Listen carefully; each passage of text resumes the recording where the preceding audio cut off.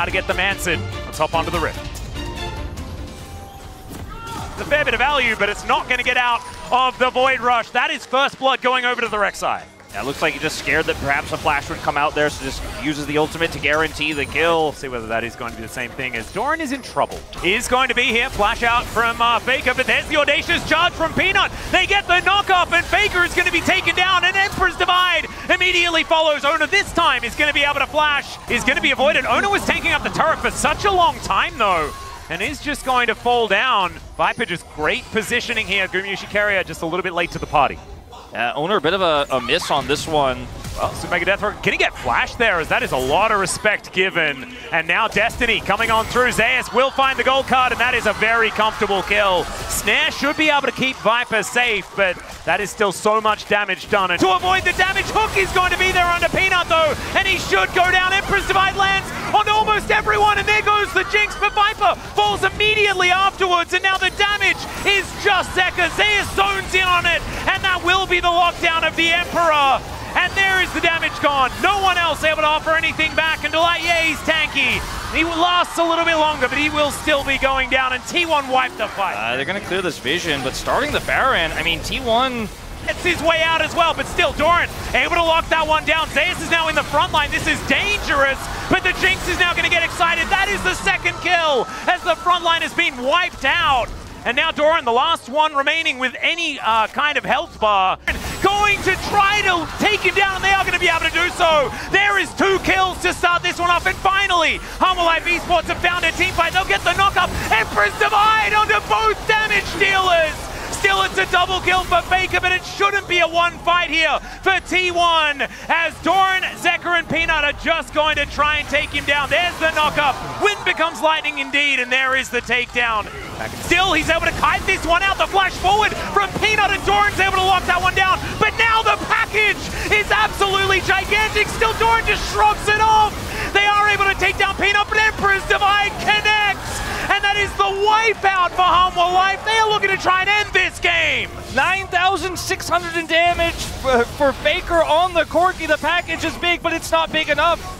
And it looks like it might be the end of his winning streak here on said champion as Hanwha Light. And now Faker's teleported over. Is this the count to win now for T1 as the gold card is going to connect? Doran is not able to get out of this one. And that's Faker locking that one down. Remember guys, the Baron is still towards that exposed inhibitor, but there are still inner turrets. Una to try and taxi out, but the double knockup is fantastic from Doran. They take down the Thresh and the Rel, and now Gumayusi is exposed. He's going to get snared, and now the game is finally over. Humble Life Esports, it looked dicey after that push failed, but this time around, the Nexus will go down. Break the streak. And look at the damage numbers. It doesn't look like the winning team. That top side, see whether that Jax can actually find some value against the Twisted. Comes out of nowhere. Thanks for that one, Jonas Strong, for the jump scare as they do find the permafrost onto Ona. The flashes come forward, and there is first blood going to the Sejuani. The punishment and the long con by Delight. Here towards the top side of the map, 50% health. And now Zeus is potentially in trouble. Finds a gold card onto Peanut, who will throw out the ulti and eventually flashes his way out. Still, Owner is able to lock down the kill. Now Doran, he's going to get taken down as well. The gold card is going to connect, and he's not going to be able to get the follow-up. And T1, they punish hard. As Doran is here on this top side, doesn't have his teleport available. The Twisted Fate's still on top side of the map as well. Also fantastic, and the burst fire is there. Carrier gonna get taken down into his zombie form, and he's gonna find no value. And Wolf, are we certifying it? I'm gonna certify it. I've got my stamp out right here and just slamming it down on the table. There is the package delivered right underneath the turret. No one's gone down just yet though. Another hook is going to connect as they're trying to juggle, and there is the kill going over to Delight. Ekka's coming up. Yeah. Viper is gonna deliver him to the rest of Humble Life, and Viper is now on a killing spree. It's a disaster for T1. Yeah, that's a third kill for the Zeri, and that means no dragon contest here whatsoever. As Viper tanks a casual turret shot, he's in a lot of trouble. Zeka gonna fly on over, does find the Arise, and then the Sand Soldiers will finish the job. Doran actually getting the kill, kind of big here as well. Could we be looking at exactly what I was saying before, where it's T1 falling down 0-2, as this might mean no, as Dawning Shadow is going to fly on over as well, and there goes the Azir. Now Doran, that is an unfortunate teleport, if ever I've seen one, as Carrier with a celebratory faceplant. Doran's teleport in his flash as well, but... Okay, Hook is going to connect here as there's the ulti out from Viper. Faker now in a whole lot of trouble as the Piercing Darkness comes in, but the flash forward from Viper says no. And now the Mega Cone from Gumayusi, still Viper able to get these burst fires over, just dashes over the wall. Delight also having to flash away as there's a flash Emperor's Divide, but it's whipped entirely from Zeka, and T1 will punish immediately. Now Viper still trying to get damage down, able to buffer that gold card nicely, but now with a man advantage, T1, these extendo beams are scary. There is the hook in, but he's not as tanky as he was last game. And Delight will just immediately get punished. Peanut has flash. Yeah, they want to try and get on in here. Doran's at full health now as Viper has pressed that ultimate button. This is kind of a Zeri fight, and he's going to take out Zeus first. Into the pit they go, but the Baron is still going to go over to T1. So still their advantage, and Zeka will teleport in, but it's a bit too late. There's another flash forward here as Emperor's Divide is going to be used just to get Zeus out of here. The ulti comes through from Viper. He does do a lot of damage, but T1, the Phalanx has been put together, and there goes Zeka once again. Oh, feels like Zeka, that play from earlier on. A little bit of a gank attempt there from T1.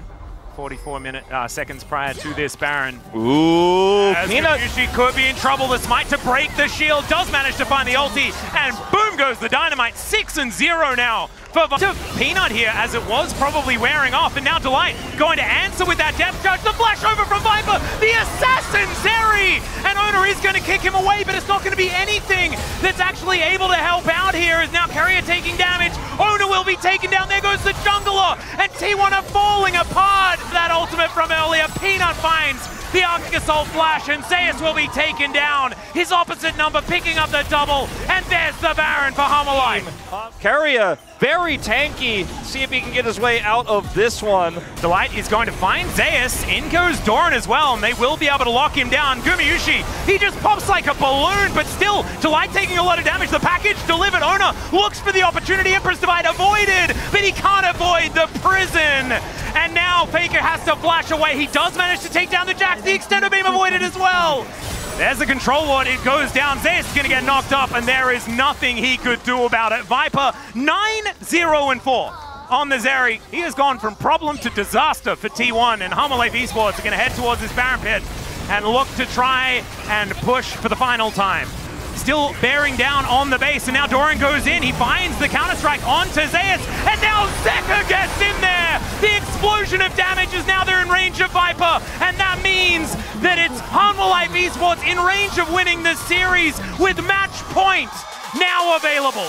Exactly, on this Zeri, he was funneled all of the money. Truck, so a little bit concerned here for T1 once again. Well, we'll just have to see how it goes. Particular battle. Blastcone comes on over. There's the flash forward, and Owner locks down first blood. Immediately it is answered, and somehow it's in fact Peanut that locks down the kill.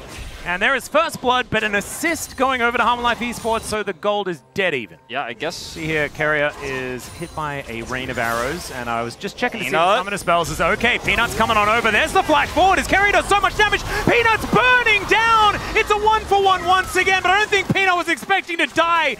As now Carrier looks to come in. He is definitely... Never mind! The Fate's Call comes on down. Viper is burning, and Carrier is able to lock that one down. Zeka was free food there under the turret, and that's going to be lapped up by Faker. And finally, they get a kill advantage. Gonna have to walk down the red carpet. There's a flash in, as once again they've got Fate's Call, and so he can freely do this. The hook is going to go wide as Owner is once again back, and the leap strike will lock down the kill. And now Delight is trying to grab one back. Will be able to do so as Carrier will help grab some plate gold. Weaver's Wall going to come in as well as Zeka. He came from the other direction. That's absolutely insane. As now Peanut diving on in. Win becomes... Gumayushi's at full health. They're still going to go for this dive. Threaded volley is fantastic. There's the seismic shove, and Peanut, he wasn't going to die to that one. They'll take the plate and they'll take the kill. And Viper gets a plate mid. No answer from Faker, who had to teleport to make the play happen in the first place to play these fights out. As when we peel up to here, I'm always like, is somebody hiding in the brush? We have all vision on. Speaking of hiding, Charm is going to connect onto Peanut here, but the Weaver's Wall is going to come on down. Faker does get out of the way of the rocks, but he's just going to get taken out. The flash was already used, and he's just going to die. And now we're taxiing over to Gumayusi, who's also taking massive damage. Still the empowered one not going to connect as Peanut flashing in. Okay, I'm not sure about that one, but the threaded volley will save him. Was almost a leap strike in power, and it was just doomed as okay, Hook going to connect On to Carrier once again. Chains of Corruption, pretty powerful as well. Carrier keeping himself alive for so long, but will finally go down. And it's a 2-for-1 again here for Hammerlife Esports, but Faker closing in. Gumayusi still here as well. Charm going to land, and Faker just pops like a balloon. Delight has been a god today, and that's not going to end in this game. He has the Titan's Wrath, and Zeus, nothing he can do 1v4. Delight is just insane. The guy just knows how much he can do, how much he can take in terms of damage. He has no fear. He was also, does try to get on top of Viper, but he's just not low enough. No execution available. Immediate teleport from Doran gets him towards his top side so that there is no cross-map play to be had. And man, Hammerlife Esports came to play today. And you can just feel the desperation out of T1. Another one as the Q connecting. Carrier just going to get wiped out by Zeka on his Talia. That's starting to become also getting taken down relatively low, but that double knockup was too good.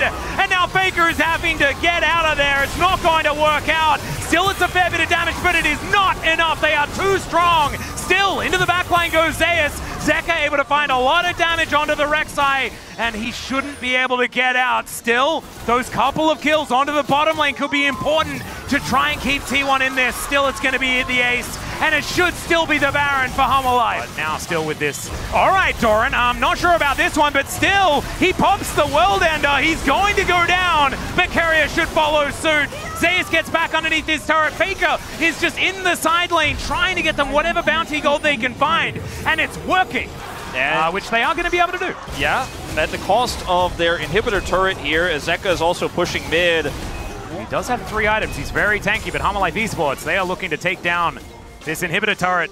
And so much poke available here as well, and there's a hook that's going to connect. The charm lands onto Viper. Zeus gets into the backline as well, and Viper is going to be taken out. Delight is extraordinarily low. They take down the Rumble, but T1, this is the best fight they've had so far, and Gumayusi is still untouched. Doran trying to get some work done, but he goes all the way to the sky. Oh my god, never you mind. This Aatrox is too big, and he's just jumping all over the top of T1. Doesn't find the charm, as Delight will find the hook onto the Rek'Sai. Not exactly an optimal target. And now Peanut, he's going in. Equalizer goes down. Crescent Guard, my god, this damage is disgusting.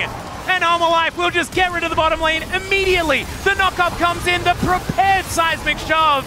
And yeah, that Void Rush not going to be enough to save the Rek'Sai this time. And Hammerlife, a 3-0 over T1 in round 2 of playoffs. T1 will now have to face off against D+ Kia in the lower bracket.